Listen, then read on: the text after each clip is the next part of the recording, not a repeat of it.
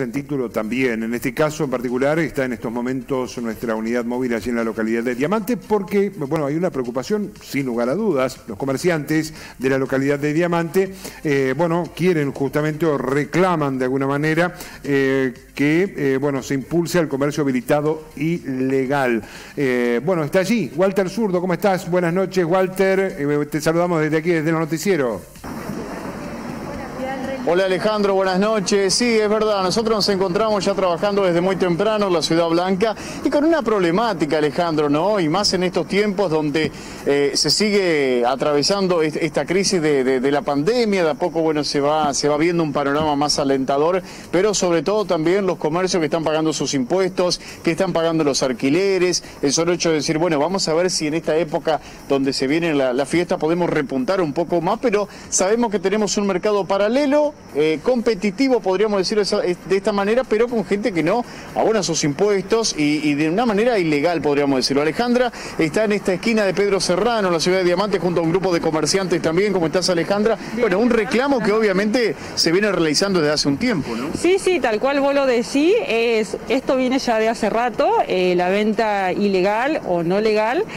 Y el tema que corren desventajas con los comerciantes que nos hemos autoconvocado, somos 70 comerciantes de la ciudad de Diamante, donde pagamos los impuestos, muchos tienen empleados, hay alquileres y todos los demás gastos que un comercio en sí lleva. Y con esta venta ilegal o no legal se nos complica hoy en día, más teniendo en cuenta la situación, los negocios que estuvieron cerrados al principio por la pandemia. Y este tipo de ventas nos está complicando un poco la situación. ¿Vos qué comercio tenés? Contame. Yo tengo una lencería ya hace más de 10 años y fue uno de los rubros más afectados porque hemos llegado a contar más de 30 ventas ilegales o no legales y que no pagan impuestos, ni siquiera monotributo, ni ningún tipo de impuestos, que sí los paga el comercio. ¿Y cómo competís con eso? Si te venden el mismo producto al mismo precio que uno y uno tiene sus gastos de un producto, vos de ahí lo remarcás lo necesario, pero también tenés alquiler, luz, impuestos, de todo tipo y no puedes competir. ¿Estas ventas ilegales vos las viste en redes sociales o en comercio que sabés que no pagan impuestos y que están abriendo sus puertas? No, más que, o sea, los comercios todos pagamos los impuestos y también nos manejamos vía redes sociales, pero tenemos impuestos y pagamos. Esta venta se ve mucho a través de las redes sociales, en Instagram, en Facebook o como quieras llamarlo. Todo este tipo de ventas que con la situación de pandemia muchos están en sus hogares y se ha acrecentado un montón. Hay muchos que por ahí sí venden teniendo una necesidad, una subsistencia, que es lo único que tienen, que no apuntamos a eso, no queremos confrontar con nadie y menos que se ataque a esa gente que tiene el único medio de subsistencia. Pero también hay otro tipo de gente que lo hace por hobby, porque está en su casa, o porque no va a trabajar o porque tiene otros ingresos. Y por ahí esa situación nos complica, que muchos tienen sus comercios el único ingreso, donde también hay empleados, que ese empleado es la cabecera de familia de muchos, y es complicado retomarla así. Por eso estamos tratando de ver si nos ayudan a regularizar la situación. Nadie quiere ir en contra nadie, pero que se regularice la situación. En tu caso es lencería, pero ¿qué otros comercios también hay de todo, no? Sí, indumentaria es otro de los más afectados, zapatería es otro también, y alimentos, el tema del manejo de los alimentos, bromatología, un montón de factores ahí juegan en contra para la salud. Bien, y bueno, Alejandra, ¿y cómo van a seguir de aquí en adelante, no? ¿Van a hacer algo al municipio? ¿Van a elevar algo? ¿Cuál es la idea que tienen? Sí, esto ya viene de hace rato, de hace un par de meses atrás, donde nos fuimos convocando unos con otros y a raíz de eso el municipio, bueno, nos llamó para interiorizarse en nuestra problemática. Ya hemos tenido reuniones con el secretario de Hacienda, nos entendió muy bien, nos elevó un proyecto que fue pasado a concejales. Se tuvo unas diferencias con concejales, se planteó un montón de cuestiones, pero ahora lo tienen que tratar, la semana que viene tienen que tratar el proyecto, que fue ya hecho por el Ejecutivo. Ahora tenemos que esperar la respuesta de lo que pasa con concejales para saber si ese proyecto está en marcha. Sería que puedan regularizar esta venta ilegal o no legal. Y es un grupo que se va sumando más. Mirá, acá tenemos, porque se han hecho barbijos, Alejandro, apoyá al comercio legal y habilitado. Ahí lo podemos... En tu caso, ¿qué comercio tenés? Contanos. Yo tengo una venta de ropa, o sea, tengo un negocio, un local de ropa, y también, o sea, como comentaba Ale, o sea, se ve un montón de ventas ilegales por redes sociales, cada vez más. Hay gente que tiene otro ingreso en la familia y sin embargo se ponen a vender ropa porque están aburridos o demás, y bueno, complica un poco todo lo que es el comercio. Y además era un producto de consumo de primera necesidad como son los alimentos, ¿no? Y más sabiendo de que en estas fechas no se pudo salir a ningún lado, yo creo que la ropa ha quedado como se usa lo que se tiene y ha perjudicado esto también, ¿no? Exacto, sí, perjudicó todo, y aparte en este tiempo de pandemia nosotros también nos vemos un poco muy afectados porque ha bajado un montón la venta, y bueno, y vemos que en las redes sociales suben las ventas, y nosotros que estamos legal, que tenemos un comercio habilitado, que pagamos todo, ha bajado un montón.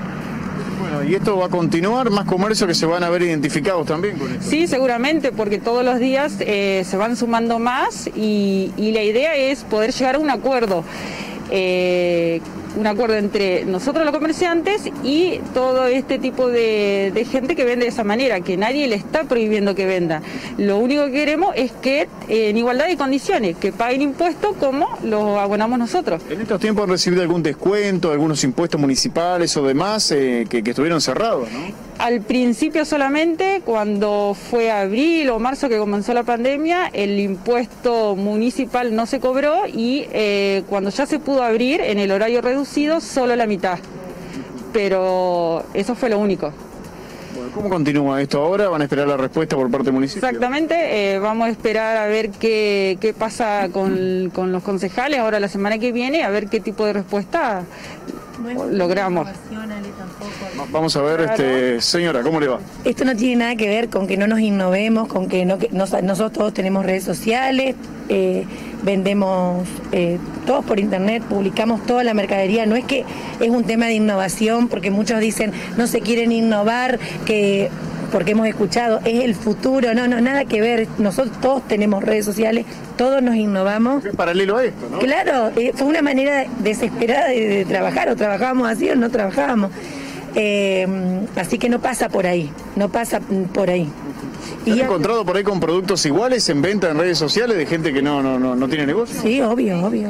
Incluso por ahí los precios no son más económicos, o sea, son igual, compiten de igual a igual. O sea, la ganancia es exactamente, o sea, es muy desleal. ¿Qué negocio tienen ustedes? Nosotros, por ejemplo, con mi hermana tenemos un local de artesanal, de blanquería artesanal para bebé. Y bueno, nosotros, o sea, cada cual, o sea, es lo mismo, nos afecta a todo, pero a su vez nosotros por ahí en particular, mucha gente confecciona. Entonces, bueno, hace lo mismo que nosotros. O sea, no la misma calidad y todo, está todo bien, pero te vende al mismo precio, claro, pero que sean en igualdad de condiciones. ¿Tienen empleados ustedes o lo atienden ustedes? Yo ahora no, pero la zapatería tiene 53 años, es viejita, o sea que hace mucho que estamos trabajando, y la verdad que en esta situación nosotros ahora no tenemos empleados, por suerte, porque la verdad que es un tema tremendo eso, pobre la gente que tiene que mantener 3 o 4 empleados, es tremendo. Pero bueno, es lo que vamos manejándolo como se puede. Pero saber que estamos en una situación de saber de que no podés seguir. Hay gente que tiene un alquiler. O sea, estamos en juego. ¿El comercio que han cerrado con todo esto? Sí, obvio. Y no viste en Paraná negocios, la peatonal vacía. Pero es todo a causa de lo mismo. No podemos competir. ¿Y qué va a quedar esto? ¿Un pueblo fantasma? Acá, en Crespo, en Paraná, un pueblo fantasma vamos a tener. Nosotros acá no hay ningún local abierto de comida a la noche. O sea, hay uno, no me dejen mentir. Es terrible. Esto se corta a las 8, no hay nada.